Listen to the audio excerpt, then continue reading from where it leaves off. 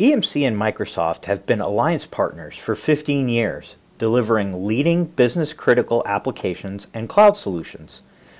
Microsoft has recently announced a refresh of key components in its cloud solutions, mainly Windows Server 2012 R2, System Center 2012 R2, as well as Windows Azure Pack. The major enhancements made in these three components provides a consistent end-to-end experience across on-premise private clouds, hosted private clouds, and the public cloud. EMC is proud to announce that our Data Protection Suite is now offering full support for these environments. The EMC Data Protection Suite includes EMC Avamar, EMC Networker, and EMC Data Protection Advisor. And together, these components offer not only comprehensive support in Microsoft cloud environments, but also the flexibility and agility your organization needs. In this demo, I will walk you through how an end-user tenant can create a virtual machine based on a service plan subscription, and then we will look at how the EMC Data Protection Suite automatically assigns these newly created tenant VMs to a backup policy. Keep in mind, while I will be using EMC Avamar as the basis for this demo, the same workflow and features can also be implemented leveraging EMC Networker as well. So let's go ahead and get started. As you can see here, I'm in the Azure Pack admin interface, and I have two plans that I've created, Contoso Gold and Public. If we take a look at Contoso Gold, you can see here there are plan services, virtual machine clouds that I have provisioned, which include limits and quotas on compute and storage and networking, for example. If I go into the tenant UI, you can see here I'm logged in as Percy Bowman, an end user who's looking to provision a virtual machine. So what I'm going to go ahead and do is go through the process of actually creating a virtual machine. And I'm going to make a standalone virtual machine. I'm going to choose a Windows Server 2008 R2. I'm going to give it a name. In fact, this server is going to be used for link services, so I'm going to call it Link Server. And then give it a password.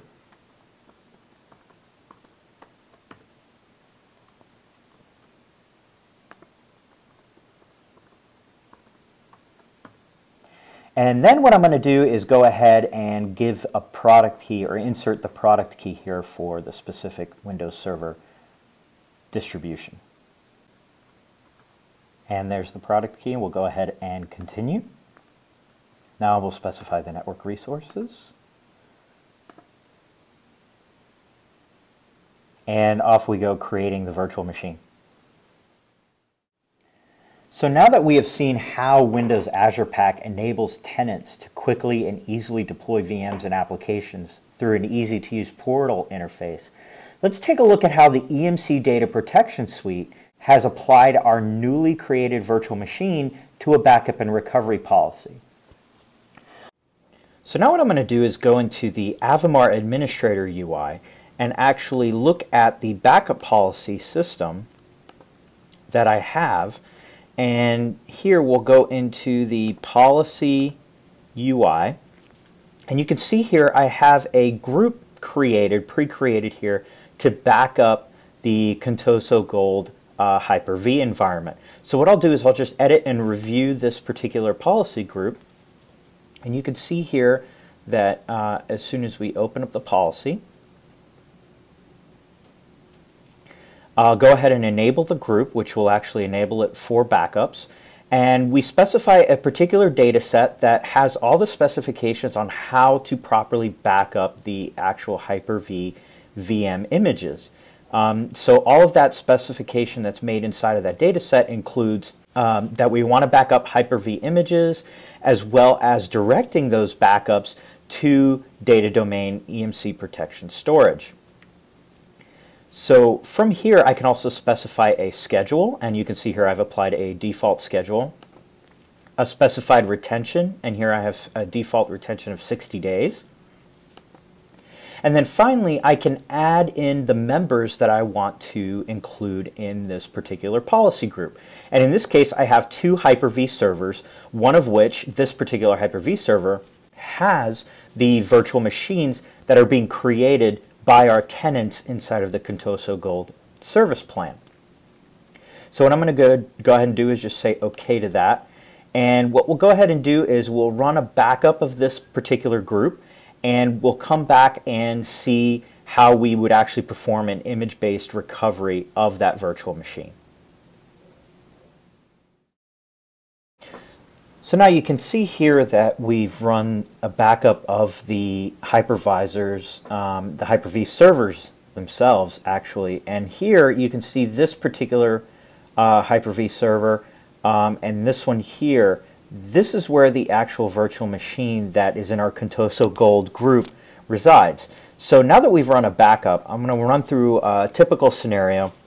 You can see here that in the Azure pack, or the tenant UI for the Azure pack, you can see here that the user's VM that they've created is in a missing status. And if we go to the Hyper-V server itself, you can see that the virtual machine has actually been deleted. So what I'm going to walk through really quickly is show you how quick and easy it is to go through the Avamar UI and perform that recovery itself. So I'm just going to click here on the restore and then go through on the clients and pick the Hyper-V server that has the virtual machine. And you can see here I ran the backup, and we have backups on the 7th and the 15th of this particular Hyper-V server. I'm going to go to the most recent backup I just took. So it's just as easy as selecting the RPO. Again, all natively in the Avamar UI. And then in here you can see my VM right away, link server. So all I'm going to do to recover that link server VM is select it and then say right click and say restore now.